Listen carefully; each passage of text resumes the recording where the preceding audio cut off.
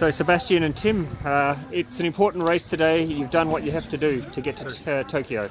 Yes. Yeah, we are so proud to have a good race. It's our first international race, and we had a new coach, Andreas, and yeah, everything worked well. I focused here for C2, and I'm very happy and proud of Tim. Sebastian, you're going to get a chance to defend that gold medal, which is so important for you. Yeah, it's very important. We had a tough, I had a tough 2019, and now I'm back with a new C2 partner, with a new coach, and hard work pay off. And but we have some hard weeks to go next in the European Championships, and then we are on the road to Tokyo. Tim, what's it like to sit in the back of a boat behind this legend? Yeah, it's incredible.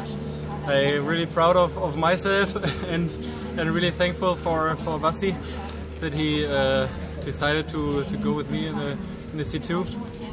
And yeah, let's see what Tokyo brings. And tell me, how much have you been working together? How long have you been together racing? Racing together since last year. Yeah. Last year in April. Important thing is that we have fun. Yep. Also out of the boat, and when the races were good, and perfect match. And Sebastian, this is already a very different Olympics, but for you the passion's still there? You still love it as much as you did back in London?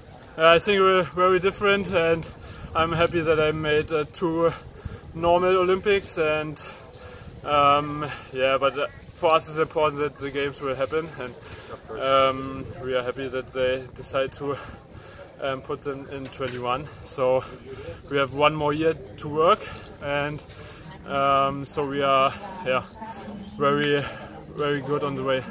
Well, great to see you guys looking happy, and we're going to enjoy seeing you in Tokyo. Well done. Thanks. Thank you. Bye bye.